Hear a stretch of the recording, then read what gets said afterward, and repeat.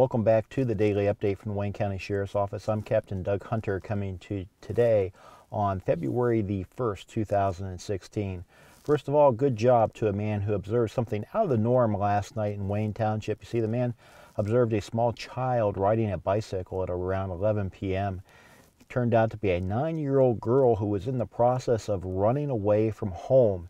See, the girl apparently snuck out of the house while under the care of a babysitter. So deputies responded to the scene, investigated, got the girl back home, made contact with the mother, and all as well. But good job for this man for seeing something out of the norm and taking time to actually care. Now, also last night, deputies arrested a woman in East Union Township. They'd responded to the residents on 2 separate occasions. It seemed that the woman was intoxicated. She had burnt some furniture out in the front yard of the home and was creating a disturbance with the neighbors. It was a trailer park situation, so there were neighbors all around, and she seemed to be disruptive with everybody in the neighborhood, so she earned herself a ride to jail. Now, CVS Pharmacy today announced that they will soon be providing Narcan or naloxone to family members of people that are addicted to heroin. And as you may know, naloxone is the heroin overdose antidote.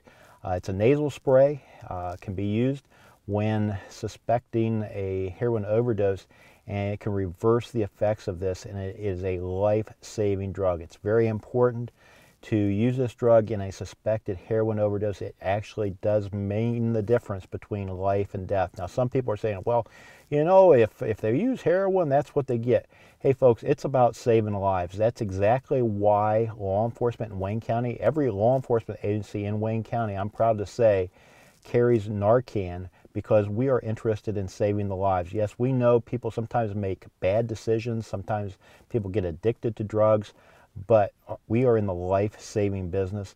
And now the fact is, Narcan will be available to members of the general public. So we're hopeful that families of individuals who are addicted will take advantage of this situation. We hope that they never have the opportunity to use it, but if they're faced with the opportunity to save a life of a loved one, this will allow them to have the tools to do just that. Now, we would much rather people not be involved with heroin or any other illegal drugs, but this provides a life-saving tool, and I see this as a really big deal for families of those that are addicted.